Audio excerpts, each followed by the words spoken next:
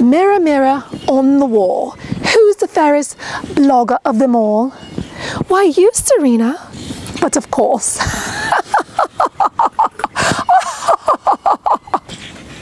Okay, that's not cool. My neighbors are watching me. Hey guys, what's up? Serena Appiah here from thriftdiving.com, and I can't tell you how amazing it feels to just be sitting down with a paintbrush and paint in front of me. I've been traveling so much. I've been doing so many projects that require me to actually think, that it feels good to actually sit down and do something that doesn't take very much attention. So anyway, what we're going to do today is we're going to paint this awesome mirror. I found it at the thrift store for like $15. It's great, but the color, not so great. So we're also going to do another project, which I'll show you in just a minute. But we're going to be using the new metallic collection from Beyond Paint. You've seen some of my other projects with Beyond Paint. I love using the paint because it's just quicker. It's faster than a lot of other paints that I've used. And so when they told me that they were coming out with a metallics paint, could not wait to get it in the mail. So we have 3 colors we're working with today, but we're only going to use 2 of them. We've got silver, metallic silver, rose gold, and metallic bronze. I don't have anything bronze in my house, so we're going to set that aside. We're going to be painting this mirror today. We're going to put some tape here, tape it off, and it's not going to take much time at all. 1 hour max for both projects. So let's get started. So it may be hard to tape off around the mirror when you've got curves, but if you just bend the tape, you can kind of get a good seal there. Now you just want to make sure that your project is clean. If there's any dust, dirt, grime, go ahead and wipe it down with simple green. You should not have to sand or prime. If your piece is in good condition, you don't have to sand or prime. So we can just dip the paintbrush in and get started.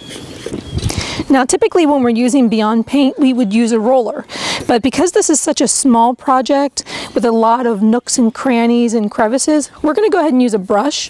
But typically if you're using the paint on a dresser or some sort of flat surface, you'd want to go ahead and use a roller, and you won't see any roller marks and you won't see any brush strokes. Don't worry if your first coat is a little spotty. Usually the first coat is spotty and you want to go back and put a second coat to give a nice coverage.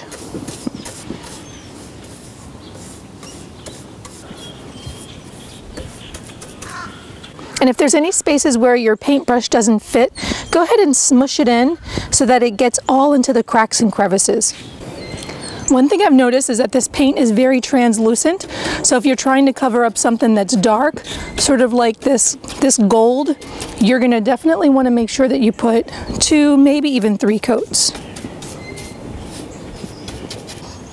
All the paints can be used for furniture, but you can really get crafty with the metallics collection. So gorgeous. It's like pearl pink.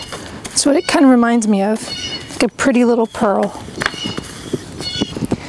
So I started off using the paintbrush, but I switched to the roller because I find that I really like the coverage a little bit more with the roller. So we're just going to do 2 coats with the roller, and when we have to get into the nooks and crannies, we'll just use our paintbrush. Beyond Paint will stick to virtually anything. As long as you've cleaned it, it'll stick to wood, metal, paint, masonry. You can use it even outside.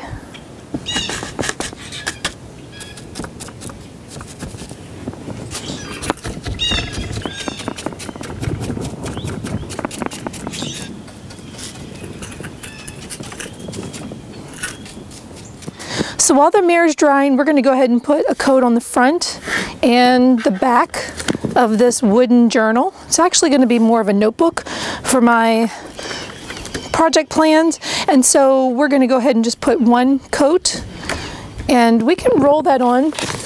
We can roll it on if we want to, but I think I'm just going to use the paintbrush. That is gorgeous. Let it dry and then we'll flip it over and do the other side. So I've put 2 coats on the mirror. It looks pretty good. We're going to let it dry and go through and just clean up some areas where we may have missed. But for the most part, we can go ahead and take the tape off. This is so pretty. So if you notice that you got any paint on the mirror, when you took the tape off, just take a little scraper and scrape the edges and the paint will come right off. So because I love how the metallic silver looks with the rose gold, I'm going to take the metallic silver and just do some highlighting right here on the edges, like right here where the flower is. I'm just going to run my brush over the top and just highlight some of those. Oh, that's pretty. Ooh, I love that. Ryan, we're going to go ahead and open up this metallic silver and we are going to, ooh, that is beautiful. We are going to stencil this right on top of the rose gold and make it look fantastic. All right.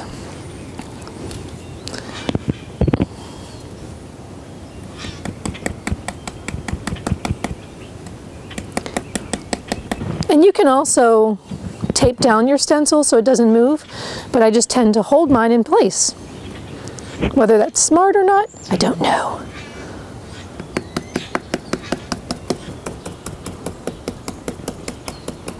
All right, let's see what this looks like. Oh, that is beautiful. Oh my goodness, look at that. Gorgeous. Ooh, look at that metallic. I love it, absolutely love it.